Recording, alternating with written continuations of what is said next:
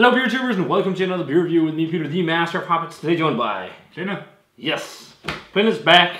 A lot of you guys requested him back as well. Oh, okay. So it's been a while. We were actually hanging... Well, it's not been a while for us because we were hanging out, what, is it 2 weeks ago now? Yeah. For your baptism party, but your daughter wasn't baptized. No, she's not baptized, no. But it was a name-giving party. Yeah. Yes. So, her name is Luna. Yes, Like you might have seen her in videos. Maybe. She's in one video on a live stream. Yeah.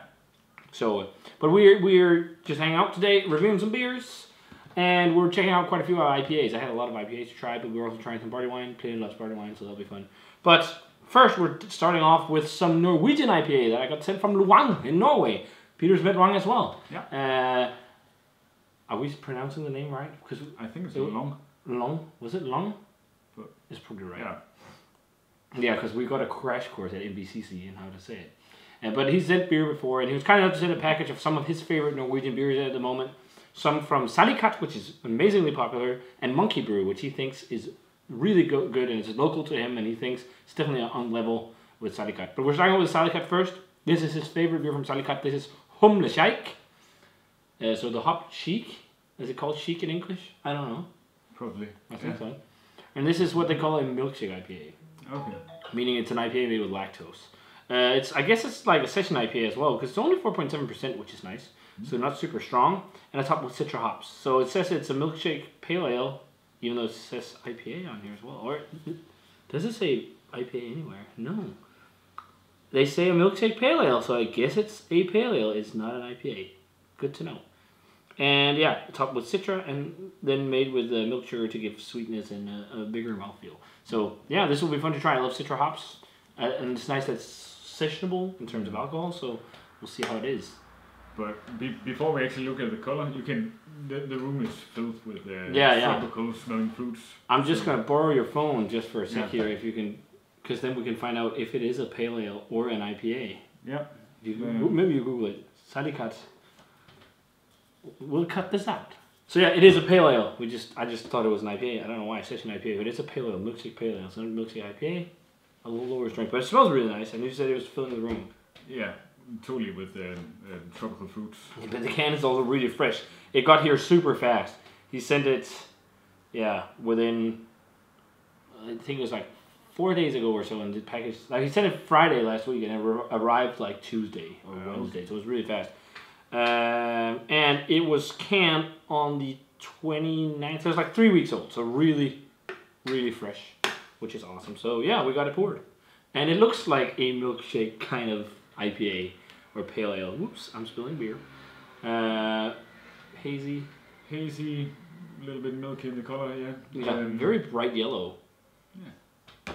And then a nice white head. Not too much head, but definitely some. But yeah, let's check out the aroma.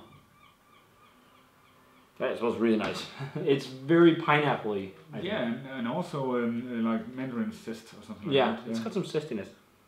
They say themselves it's made with the freshest citra hops they could get. But they don't talk about flavors. But I'm getting lots of pineapple.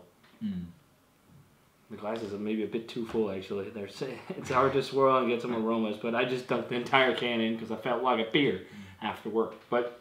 it's like mango and what's it called? Granatapple. Pomegranates. Yeah, a little bit. Interesting. Yeah, I can actually kind of follow you on that. There is a red fruit kind of nuance. Yeah. And I don't know about the lactose, but it smells like this is like going to be a perfect session beer. But yeah, let's give it a taste. Cheers. Thanks a ton. Long. Yeah. Cheers, man.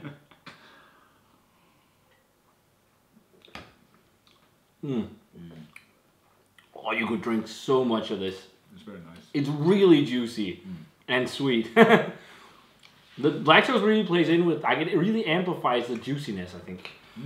But I don't think it's too sweet. It has like a drying hop finish. Yeah, kind of dry, not sour, not bitter either. Tangy maybe. Yeah.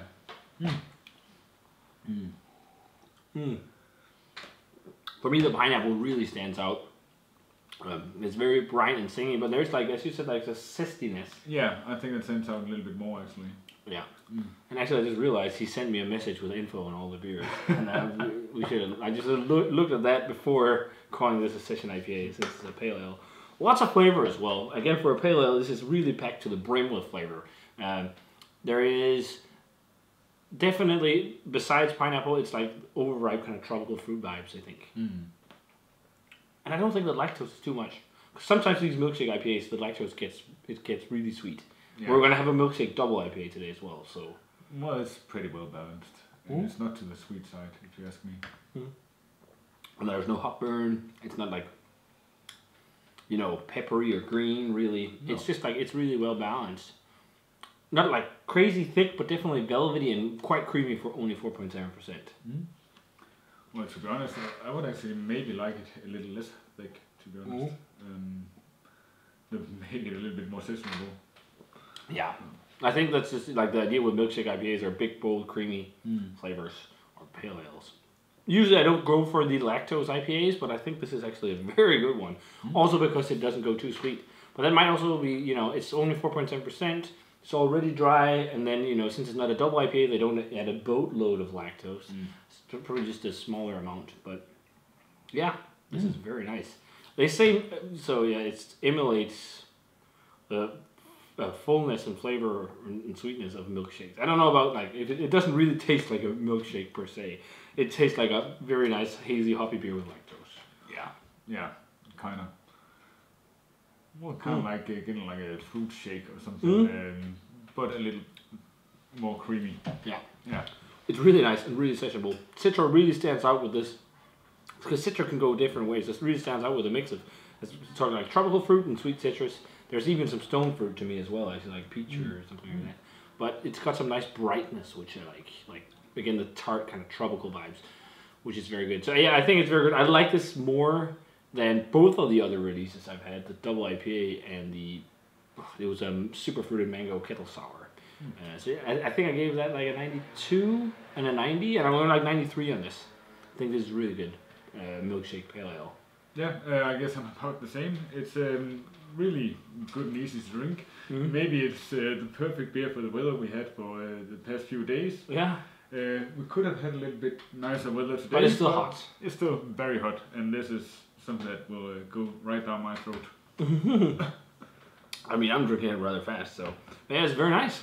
Really fun to try the others. He sent us the double IPA from Monkey Brew and some barrel aged stouts. But yeah, this is very nice. So thanks a ton to Long for the beers. This is really nice to try some Salikatt again. Again, these are quite hyped in Norway, so if you can get them and you're in Norway, you should get some. This would be a nice beer to just have in the fridge and drink.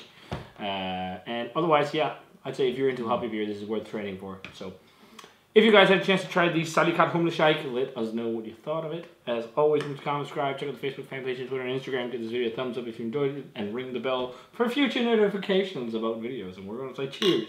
Cheers. And see you guys in another beer review.